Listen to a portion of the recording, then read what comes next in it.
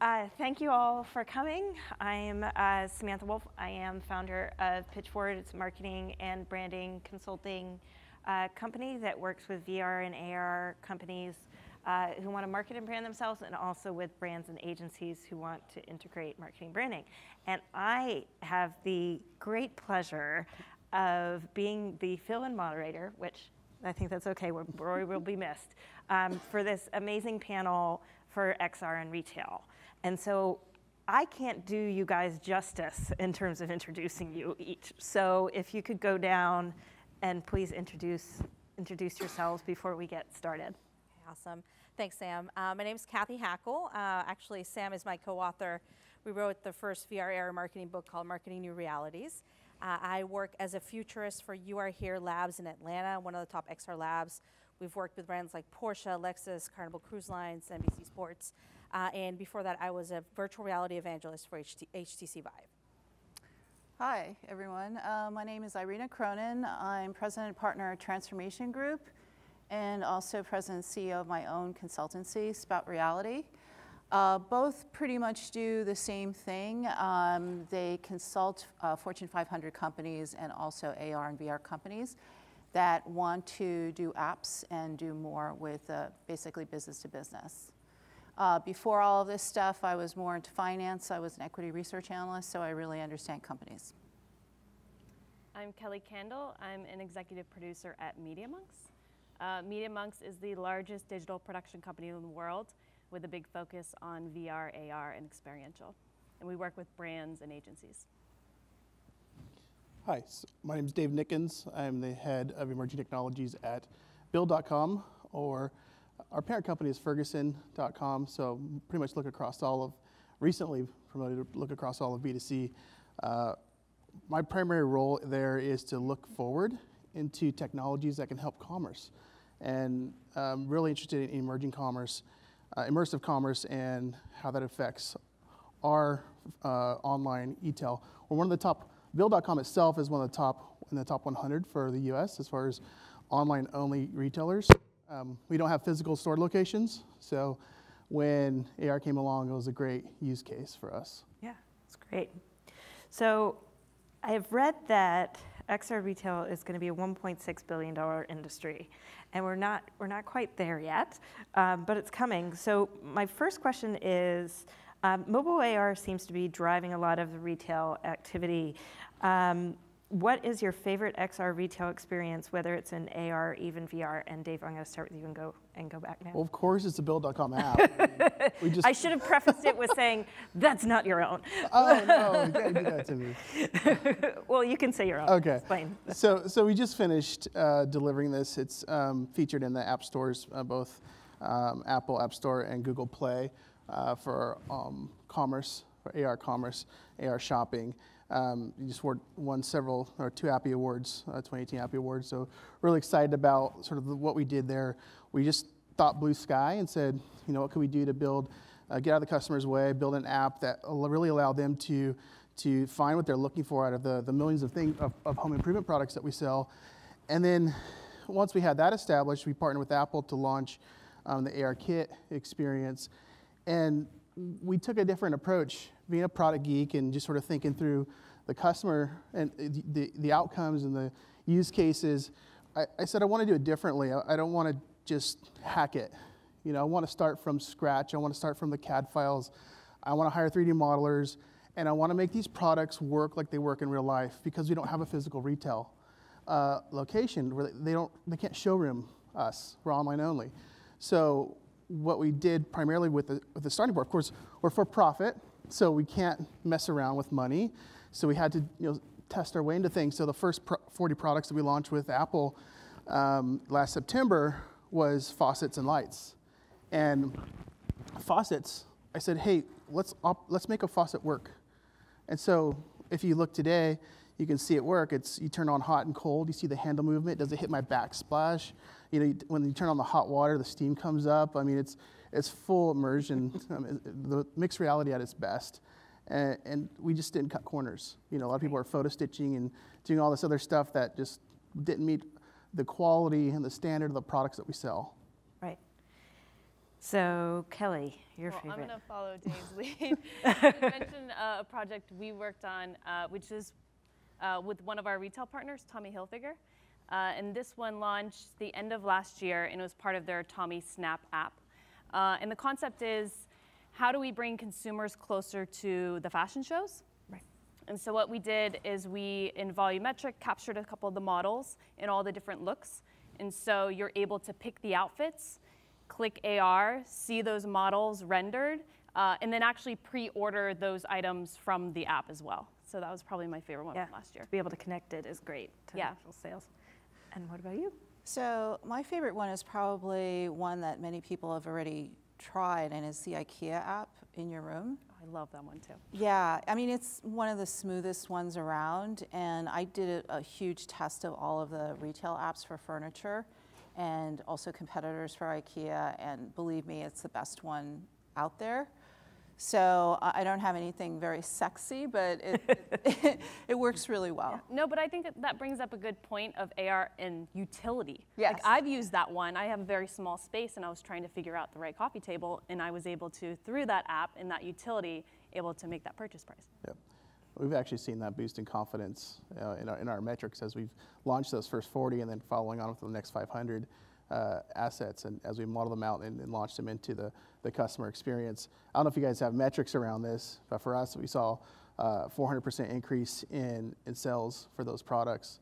We saw 25% increase in sessions for those people, because the next thing that they did was like, I have to show you something. They went to their friends, they went to their significant others, and they said, you got to see this. This is amazing. And increase in AOV, 75% increase in AOV. It's just been amazing. Well, increasing that conversation ends up driving sales. And Cathy, what's yours? To add to the IKEA app, and it's not my favorite, I've got another one, but what I have heard is that their next step is actually using AR to help people put together the furniture, because I know a lot of people, IKEA can be quite a challenge. I would say my favorite experience is actually something that a lot of people have probably not had access to yet.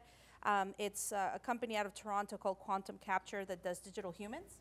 I was able to see a live demo of one of their digital humans who's eventually going to be used as a concierge at Walmart, and it was pretty impressive. It's a scan of a real actor and everything, and they powered it with voice and with AI, so you could ask him different things. It was pretty. I would say it was pretty interesting to see how that might work very well in the future. That's great. Irena, I'm going to start with you now. Yes. What situation calls for XR with retail, and how do you decide whether it makes sense or not? Okay, so I think for the average consumer who is not able to see something in person is the most obvious thing. It would have to be an object that would have some kind of texture to it, some kind of size probably to it, that they would want to measure in some way, in some capacity to fit somewhere. And that could also be on their body. So something that is attractive to them, that they're curious about, and yet aren't exactly 100% sure whether they should go forward with it. And this is a way of adding some more information to that. And not only that, enabling them to go through with the purchase right after.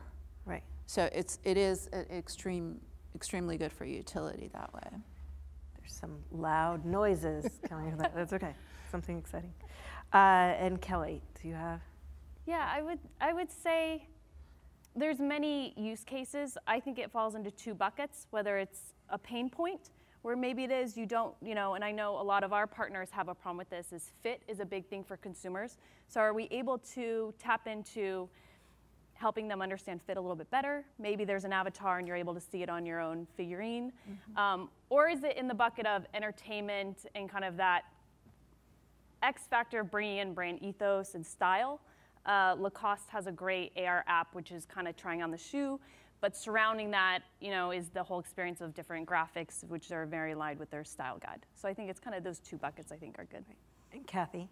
I think we're starting to see a lot of it being implemented, obviously, with chatbots. Mm-hmm. If anyone was at the Facebook AR talk, they talked about how they sold out of the the tennis shoes that they announced, you know, the AR tennis shoes they were showing within an hour of them announcing it at F8.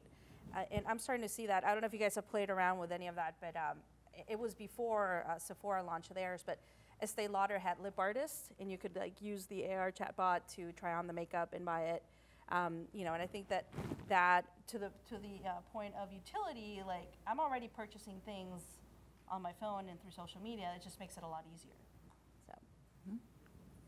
Well, okay, so you can't shelve everything, right? You can't shelve everything, especially home improvement items. They're bulky, they're big.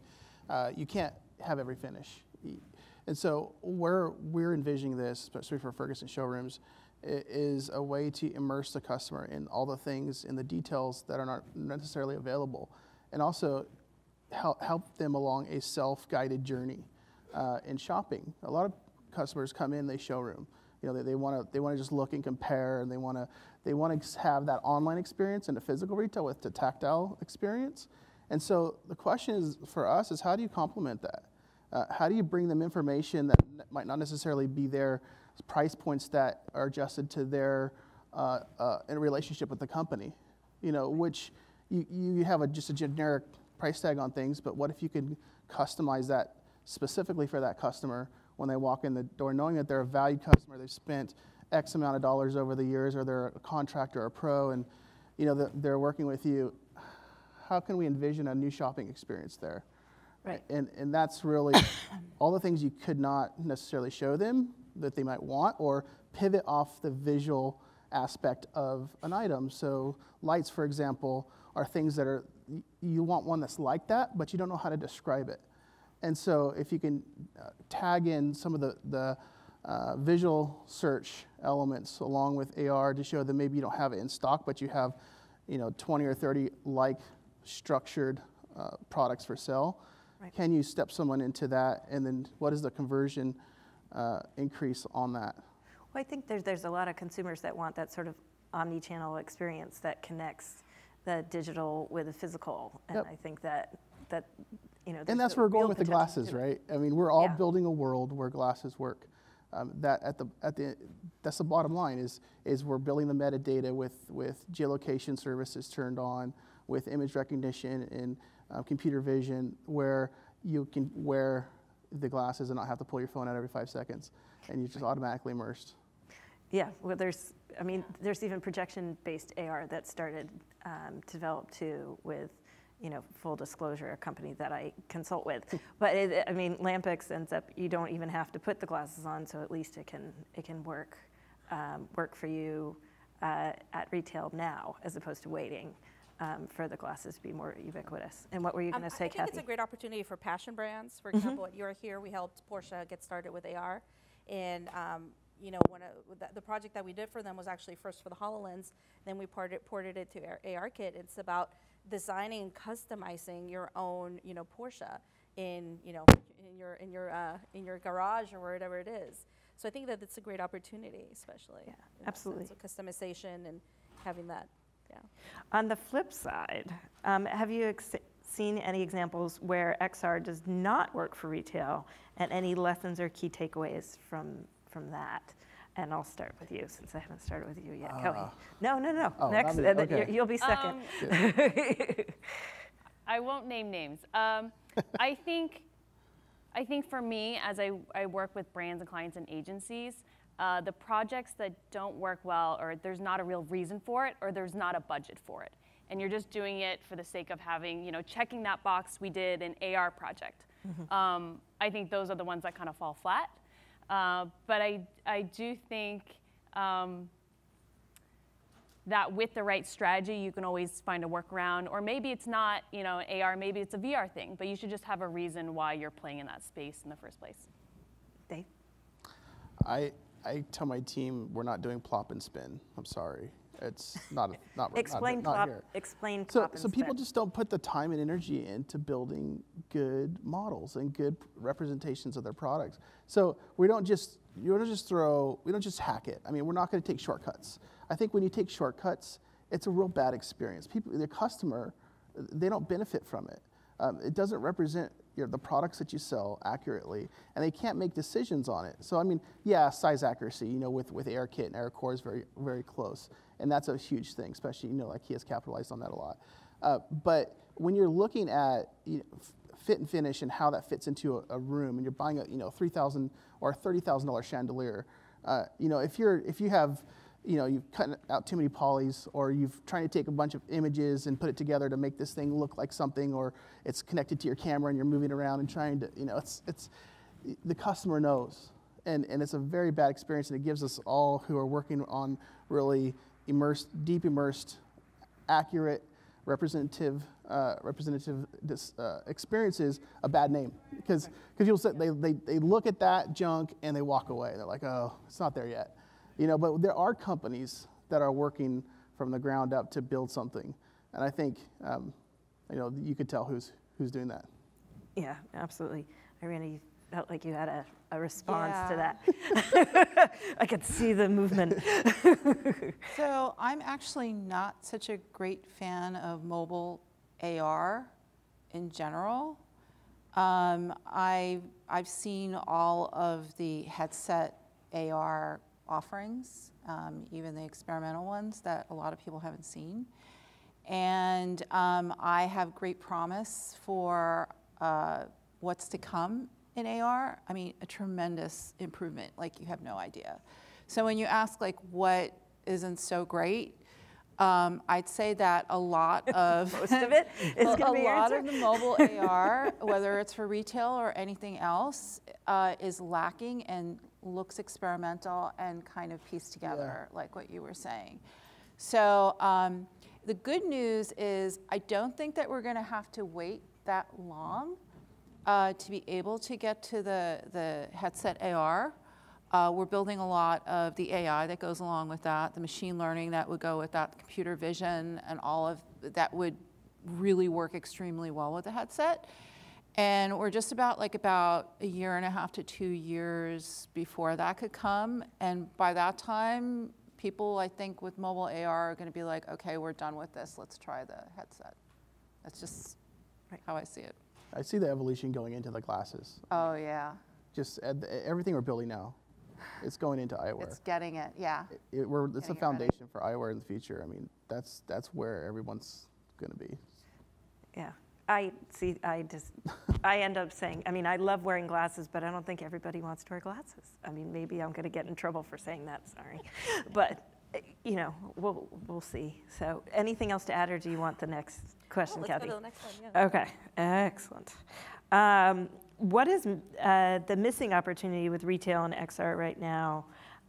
It could be an industry you believe can benefit from using XR in retail, or it can be an underutilized approach. What do you think? For me? Yeah, for you. I speak at a lot of marketing conferences, and when I get out of our bubble, I realize how far ahead a lot of us are. Get out there and start talking to people. And a simple missed opportunity, I think, Facebook 3D posts, where they're able to kind of showcase an item, and you know, people are on Facebook, they're looking at it, they can, you know, turn it around and twirl it and then purchase it if they want to. I think that has been kind of a missed opportunity. When I've talked to marketers, they're like, what is that? How does that even work? How do I do this? Do I need, you know, I'm like, no, it's not that complicated. So I think that's definitely a missed opportunity of them understanding the ecosystem and how, you know, social media and AR are integrated. So, Dave, anything? You know what? I think there's this race that's going on with models. The missing component for all of this is asset digitization. That's the missing component.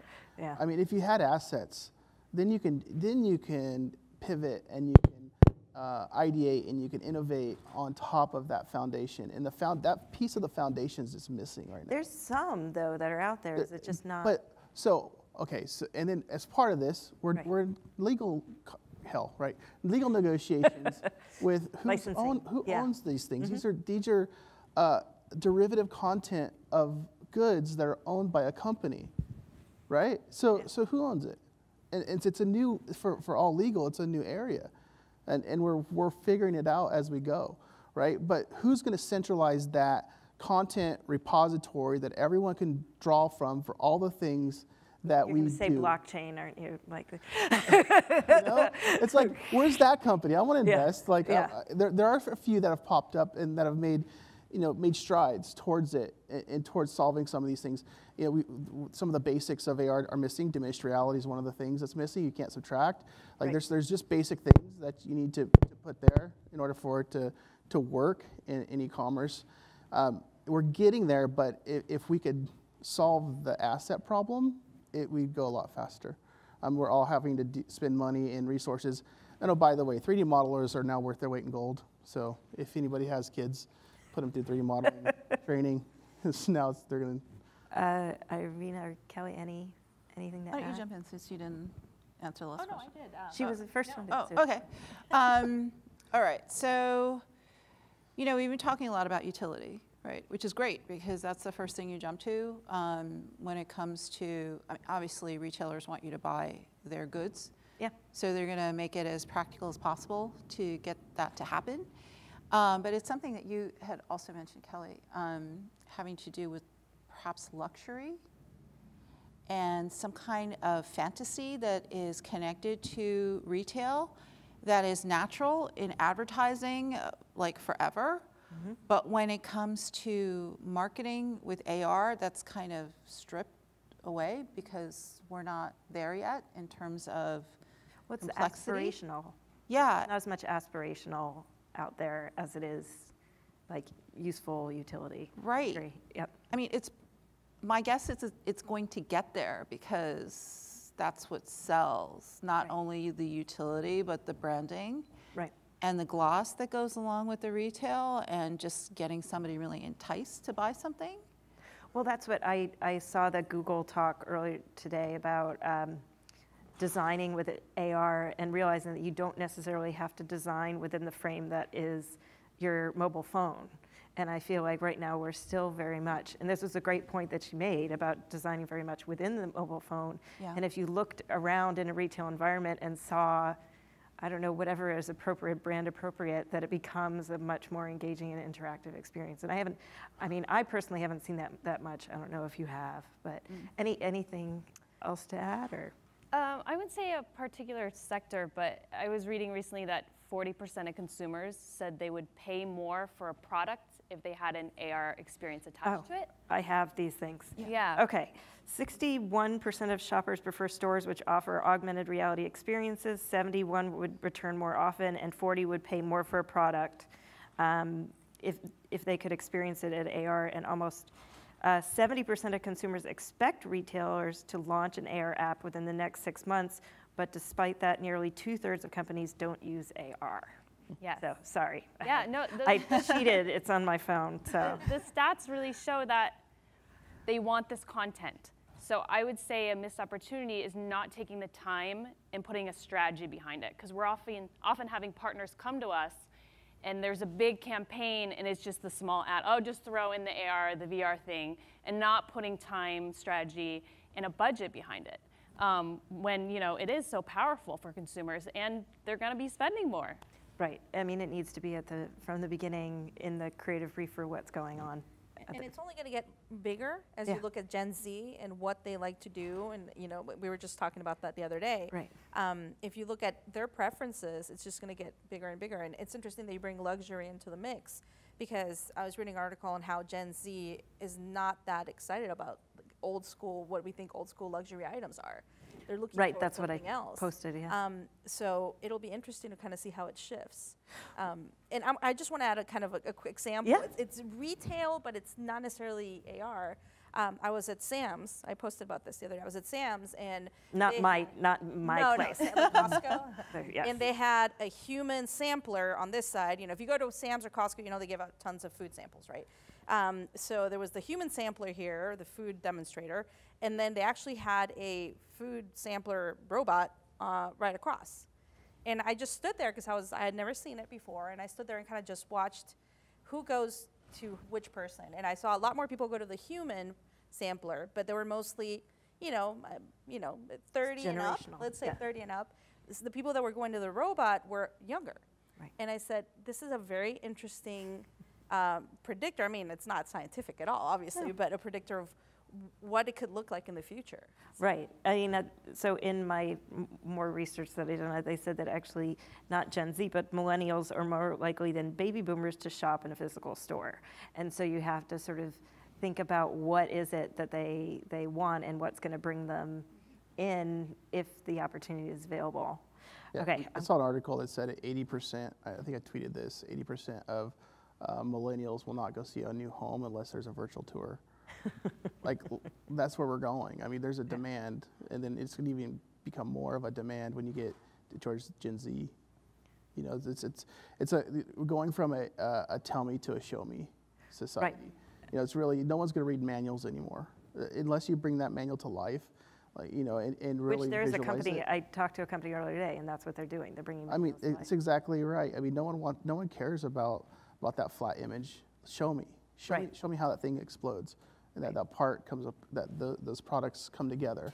You know, don't tell me about it. You know, let me experience it, and that's the evolution. Okay, excellent. And I'll just open up the next couple of questions. Any of you, whoever wants to go. What do you think about location-based XR and retail? Who wants to go first? Okay, so I happen to love location-based everything, including VR. Like, I'm a great proponent of that.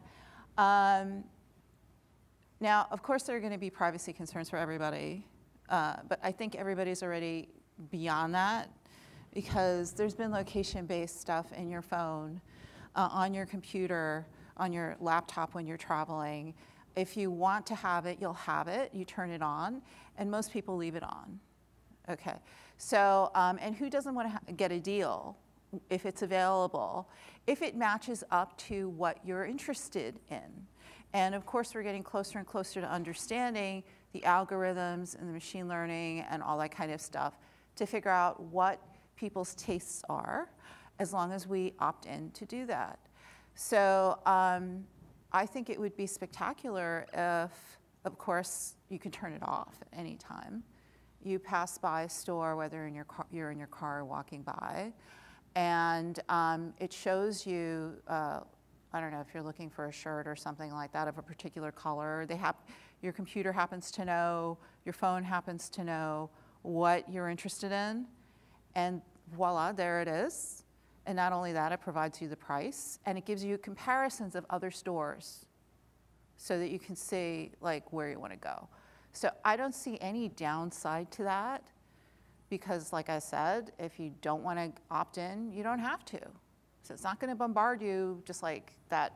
I think there was a video a couple of years ago with the AR popping up from, yeah, that's monstrous, and like nobody wants that, and we won't do it because nobody wants that. That's Right. human. Anybody? No, I'll just echo that. Yeah. I feel the same way. Anytime that it can be curated for me, you know, there's so many things vying for my attention. Opting in, and also with those guardrails of not being inundated like that crazy video, I'm all for it. I think it's great. Any other? Okay, I'll go to the last question, so we'll have time for questions from the audience. How far off do you think we are from v-commerce? And I know Cathy's going to want to answer this one. You're a futurist, Cathy. Yeah. I mean, come on. That's the thing. It's like, tell me a year. It's like, I don't No. think you can necessarily put a year. Like, everyone's like 2020. I mean, I think it's progressing. I think it's accelerating. One of the things I'm really looking into right now is digital humans, which I referred to earlier. CGI influencers, for example, instead of, I'm not sure how many of you guys have heard of Little Michaela. And she's Instagram famous. She's got over 1 million followers. She's not real. But she gets deals. She like models for Louis Vuitton and like does all these things, and she sells. And I'm kind of really interested in that. There's that little hologram that does concerts all across Asia.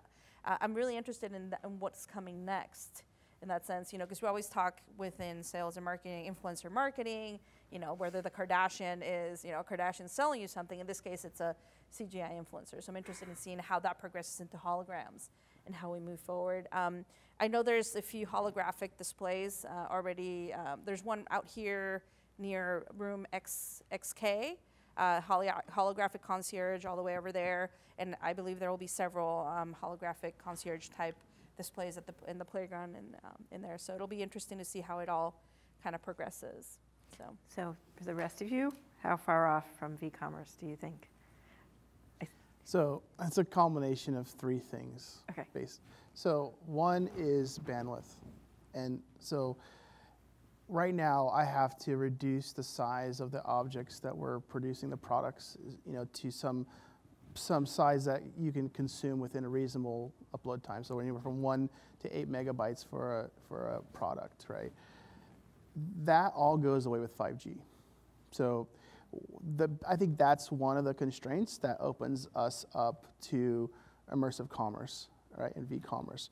The second thing on here is the ability for the eyewear, and I've said it several times, to reduce and to come to a form factor which is with a life expectancy, battery life expectancy, and wearability, so you don't look like you're an alien, walking through the world. That form factor has to get to some steady state. And the third is that foundation of assets that everyone is going after for the industry, and some consolidation or some general platforms that we can all pull from in order to utilize these things, or it's going to be a race to see who can innovate in this space and get ahead, and the others are going to be left behind. By the time you realize you need assets, it's going to be too late. Do you want to add? Yeah, so I can't name names here because there's lots of NDAs around.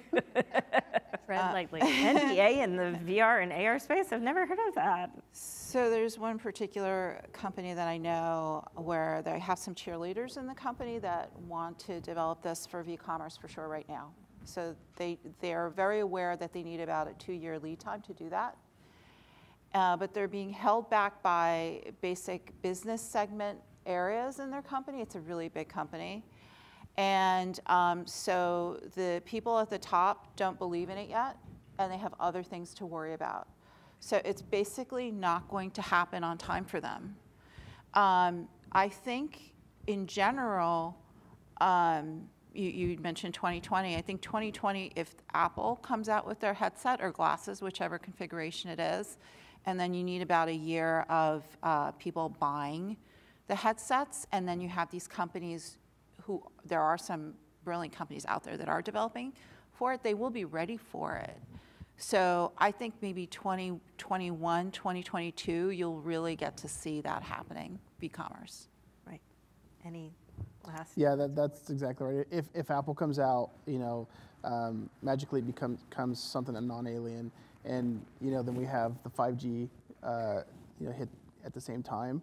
That's what I'm looking for. That's at the point when you're going to see most, I predict, Gen Z, millennials, maybe even into Gen Xers who are early adopters, start utilizing the technology. I mean, we already have geofencing. You can already do targeted advertisement through geofencing. Now when you start displaying those things, and people like a push notification, I want to see that thing in their eyewear. Based on their preferences and their relationship with the companies that they're passing by, that all becomes very Minority Report, I know, but it becomes a thing, and it's a real thing. Great. Anything else? Note or no? Or I mean, I think we only have a couple more minutes anyway. So. I think it just depends where the hardware and the software companies are. The content creators are always going to be there ready, but they need the tools, they need the integration with the APIs, they need the capabilities. So I'm not going to put a year on it. Okay, so we have an anonymous question. What's the holy grail of XR engagement? Is it views, interactions, transactions, or other? Who wants to take that one? So I really think it's around brand immersion. People. I'll do it. Sorry, being the marketing and branding person. Yeah, of course. Why do people download your app, right? Because they want a relationship with you as a company. Why do they use why? How do you build that relationship? Know who the customer is. Get out of their way. Give them the services and the goods that they want. They came to you for. When you offer it above and beyond that sort of standard shopping experience, an immersive shopping experience. Wow. Now I'm really building a relationship, and I'm that go-to app that you're going to come, and now the web, with what's coming out with Google and everything. So now I'm that go-to brand or that partner to get you what you want. Any other? Well, I think we had a really interesting discussion the other day on metrics and immersive technology. On everyone's going to ask for the ROI. What's the ROI of this campaign? What's the ROI of what we did? And we're having a really interesting discussion about, do we need to create?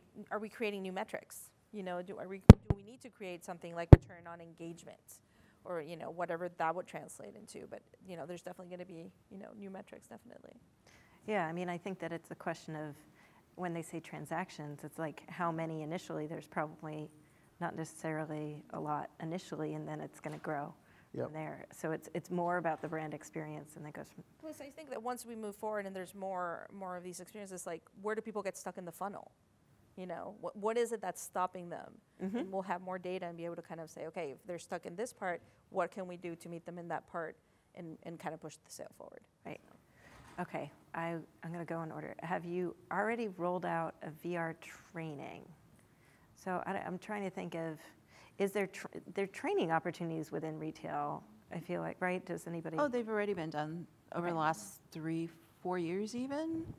And they're continuing to do it, so that's more on not on the consumer level. Walmart trains their employees Yeah. in VR. Yeah. Right.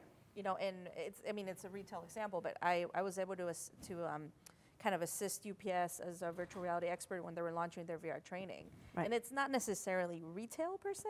Yeah. That's, but, I guess, why I got to do with the confused. sale of goods and how they get to you.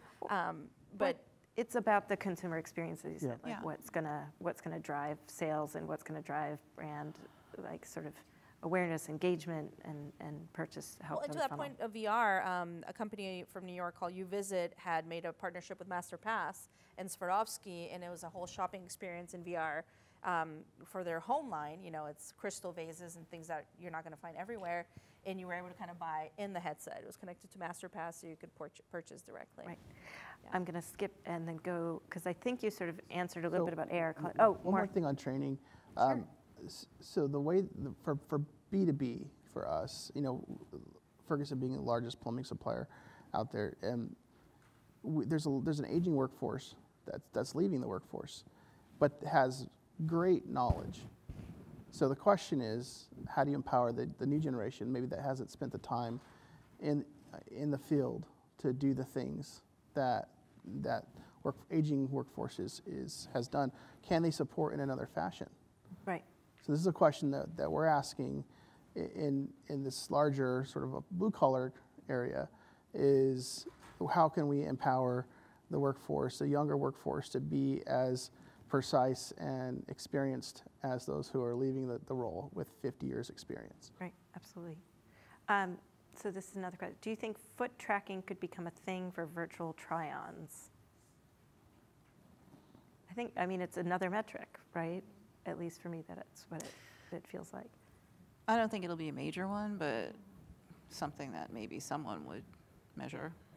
Any other questions down that you guys can see them too that you want to?